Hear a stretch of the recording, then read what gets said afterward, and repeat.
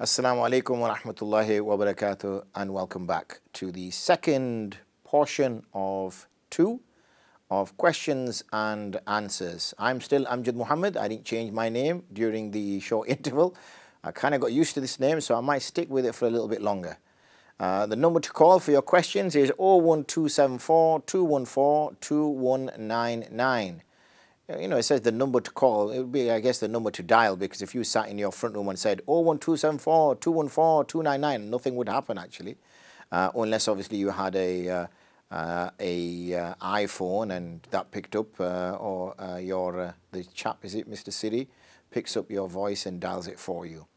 Look how lazy life is becoming, isn't it? Now we're not even going to stand up and dial a number.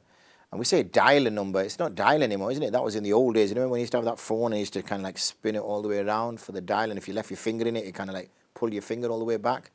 Them were the good old days. Now we don't dial a number, we kind of press the number in. So we should say press 01274 214 299. But maybe that's just too much specific information.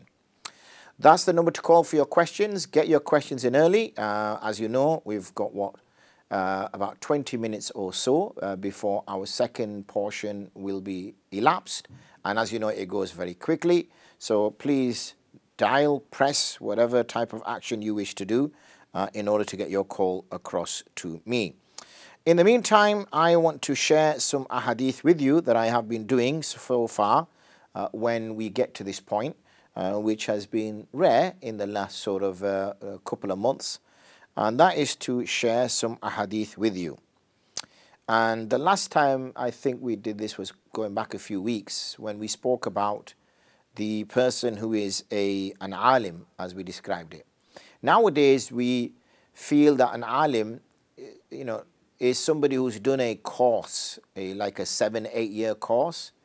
Unfortunately, you're getting a lot more kind of watered down versions now, 3 years, 4 years, 5 years, part-time, a few hours a day.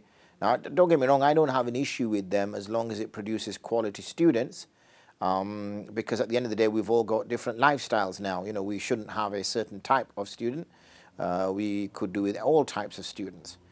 People who may be married, people with children, people who've got a regular day job and things like that, so we don't miss out on quality people.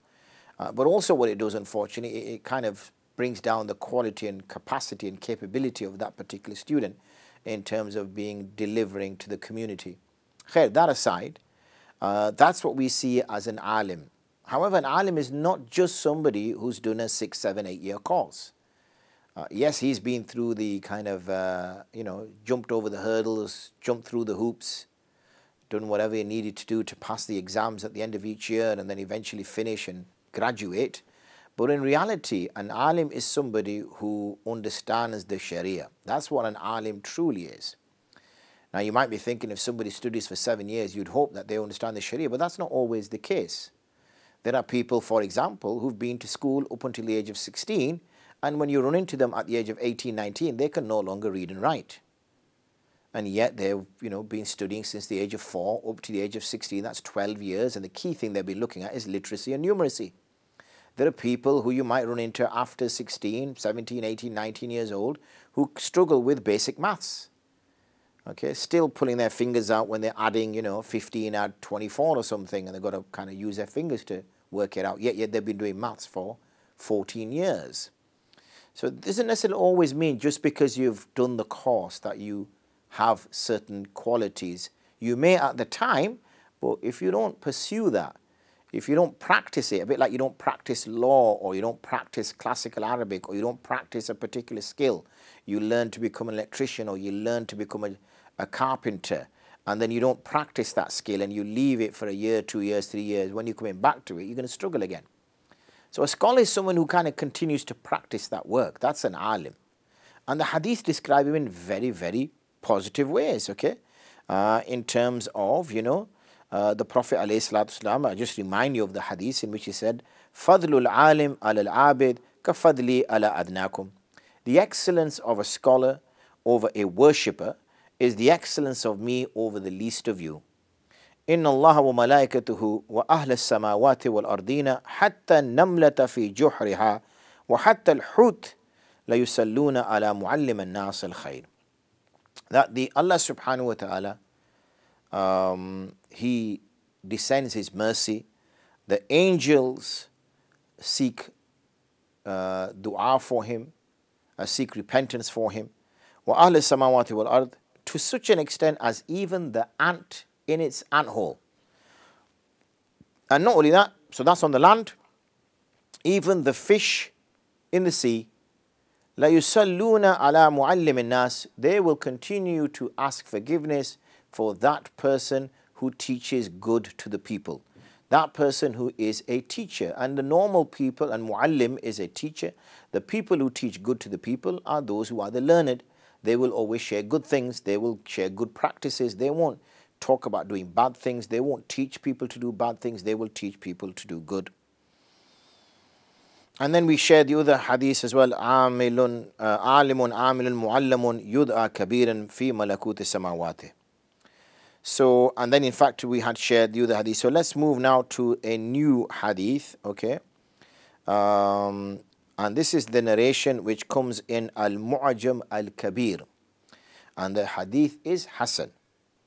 The Prophet ﷺ is reported to have said, Ya ayyuhan nas, O people, innama al-ilm bit-ta'allum wal-fiqh bit-tafaqquh wa man yuridillahu bi khayrin yufaqihu fi din wa innama yakhsha Allahu min ibadihi al-ulama.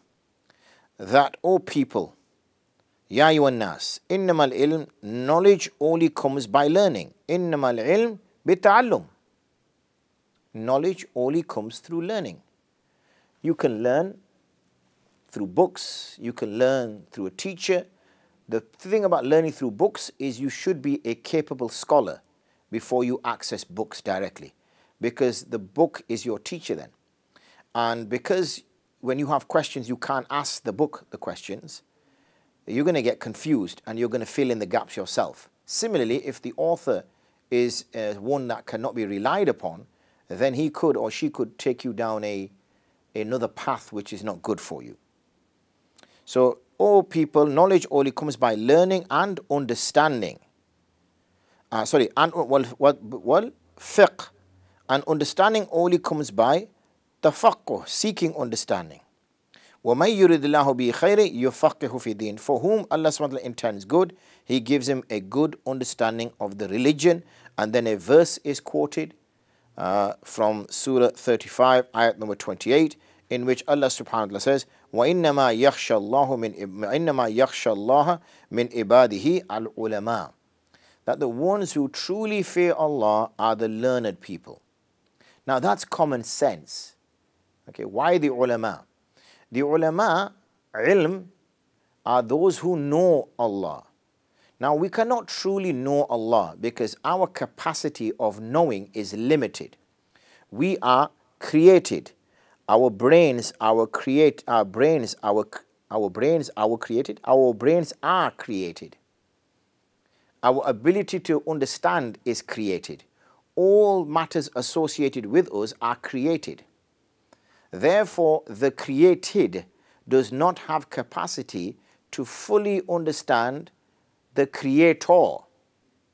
That's like this pen, okay? That's like this pen trying to understand me. How is this pen going to understand me? What capacity does this pen have of knowing what I'm like? It doesn't. Similarly, this cup of coffee can't understand me. This cup of coffee was created, if I, for the sake of using that word, made, created by somebody, a human. But the cup of coffee cannot understand us. The glasses, my famous glasses, was created by a man, a woman, a human, designed by a human. Okay, it might have been a machine that made it, but the machine was made by a human. How can my glasses understand me? They don't know anything about me. They don't know what I can and can't do. They don't even know what I am. It's beyond their capacity to even know what I am. They don't know what thoughts are going through my head, what I want to do next, whatever. Now, Allah subhanahu wa ta'ala has made us the best of creatures. Therefore, we have some capacity. He's given us aql. Whereas these inanimate objects don't have aql. They have some understanding, but we won't understand their understanding, if that makes sense. But they don't have akal to reason and rationalize. That's why we are considered as ahsan al-khaliq. We are considered as the best of creatures.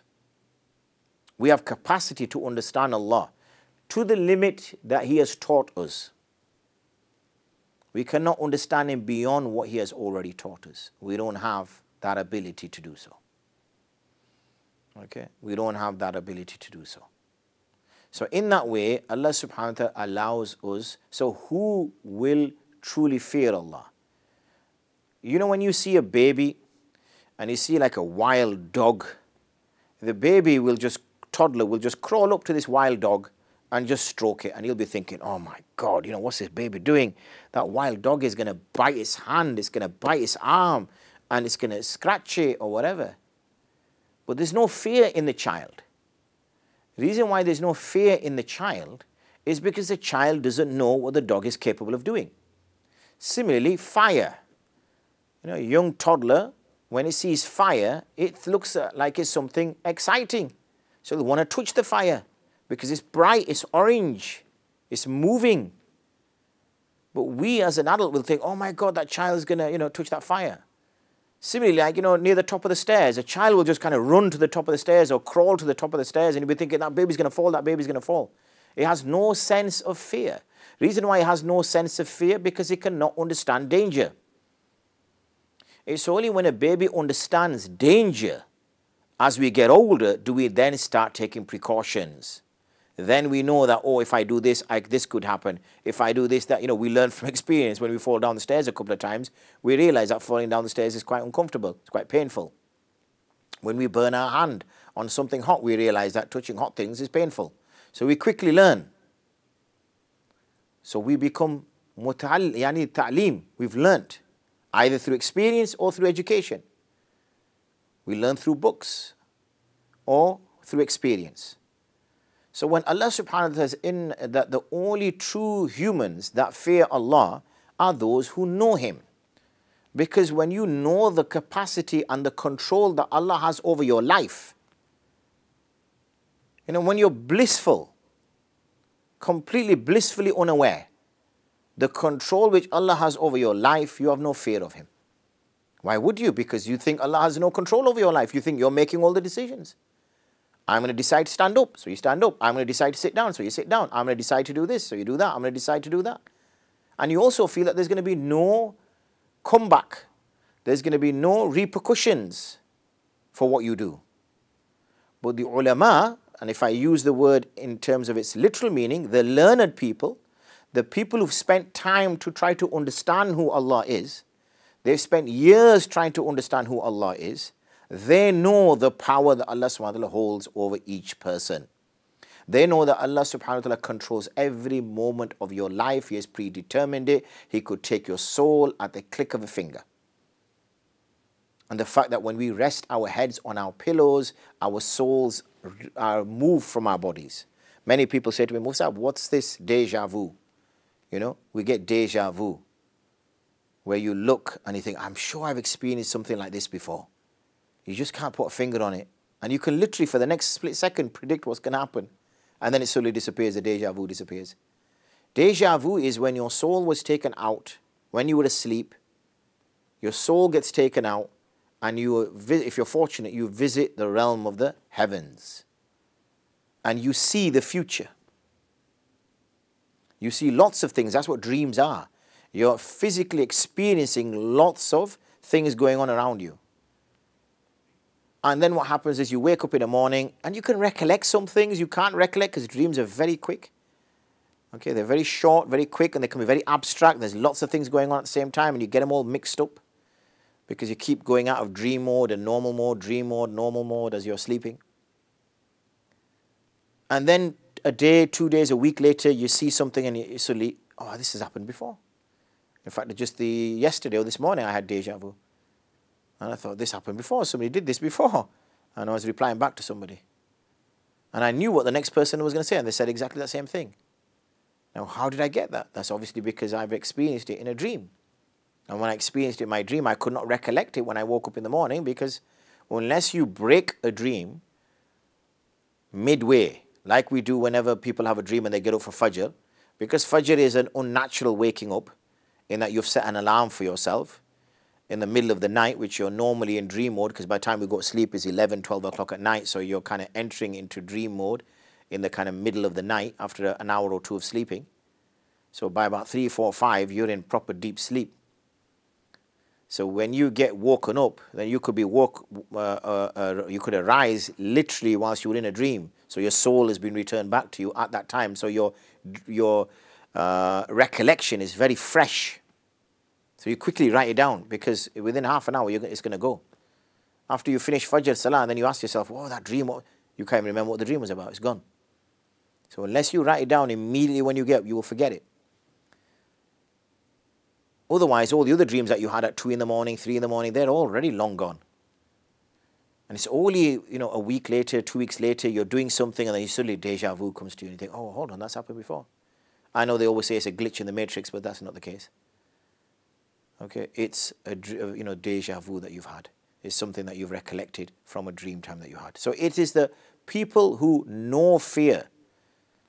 It is the people who are knowledgeable of Allah, the power that He possesses. Okay, similarly, for example, if there was a vial, a test tube, which had, the most dangerous gas in it, and it was currently in liquid form, we would be carrying it like this around, probably with cotton wool around it, inside a case, that would be inside another case, and we would, carry it so carefully, wearing full PPE, and, breathing masks and whatever.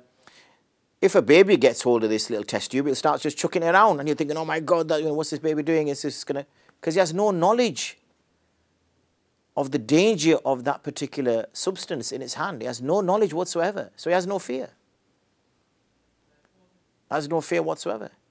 It is only those who truly recognize the potential of that test tube and what's in it that have fear. So it is only the people who know Allah to the capacity is allowed them. My clock has disappeared. To the part is allowed them. Sorry, say again. Right. So until they fully understand, then the fear of Allah subhanahu wa ta'ala will come in. So we all can develop that. We all don't need to go study a 7-8 year course. That 7-8 year course is for those people who are eventually going to become scholars, and that's going to be their day job. Okay, their job is going to be to teach us Quran, teach us Hadith, give us lectures, be there when we need spiritual advice, religious advice. That's going to become their role. For the 99.9% of us, we're not going to become scholars. We're going to have our own regular jobs. But the 99.9% of us also still need to have fear of Allah. Heaven, Jannah, is not just for the ulama. Heaven, Jannah, we hope is for everybody. Okay, we want everybody there.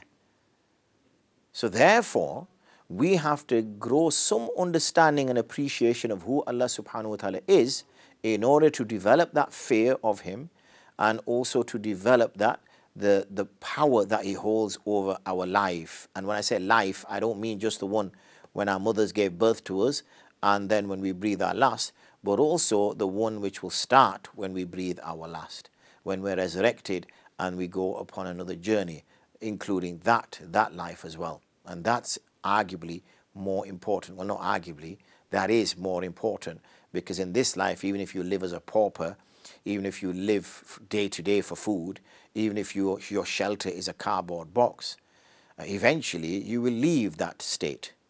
You will not stay in that state for eternity. But the hereafter is something which is for eternity. It's something which you cannot do. Now, even if a person is living like that, he could resort to stealing. And if he resorts to stealing, he may change his life by stealing. But in Jannah, in the hereafter rather, one has no capacity to do anything. Because Allah subhanahu wa ta'ala shows His full power, shows His full authority at that particular time. So that's something that we need to bear in mind about how we develop this recognition of Allah and how we move forward. So inshallah, tomorrow, our show will continue. It may not be live, but our show will continue. And we will be back with you next week for Wednesday, Thursday, and Friday, all being well. It's a bit late now to ring in with your question. And if you are, what have you been doing for the last 40 minutes, for crying out loud? Just waiting for the last minute before you call in? So I would suggest you save your questions for next week. Then call the regular number and put your questions to me or my colleague on Monday, Tuesday, so that you would get a response. Other than that, I hope that the traffic on the way home has now died down and I would get there in reasonable time. If not, I'll just leave my car in the car park and walk it home. I probably will get there faster. But then I'd have a problem in the morning because my car wouldn't be outside my house. So I guess I need to think that strategy through a little bit longer rather than just deciding for the moment and saving myself. Other than that, I pray that you have a prosperous and good evening as well as a good Friday. We know now that we have entered into Friday after Maghrib of Thursday, and we now move into our Jummah. Yani this is the, as we call it, Jumarat, it's the night of Friday, which precedes the day. So make use of it, make the use of it. Send durood upon Prophet Muhammad sallallahu alaihi wasallam. So Allahumma salli ala Muhammad wa ala ali Muhammad kama sallaita ala Ibrahim wa ala ali Ibrahim innaka Hamidum Majid. Allahumma barik ala Muhammad wa ala ali Muhammad kama barakta ala Ibrahim wa ala ali Ibrahim innaka Hamidum Majid. Any opportunity you can get, send durood upon him. May Allah subhanahu wa ta'ala accept our efforts and cleanse us from our sins and erase us with the pious and the prophets and the truthful ones and those who do good. Ameen. So on that note, may Allah subhanahu wa ta'ala bless you all. I will now take leave and give you my salam. Assalamu alaikum wa rahmatullahi wa barakatuh.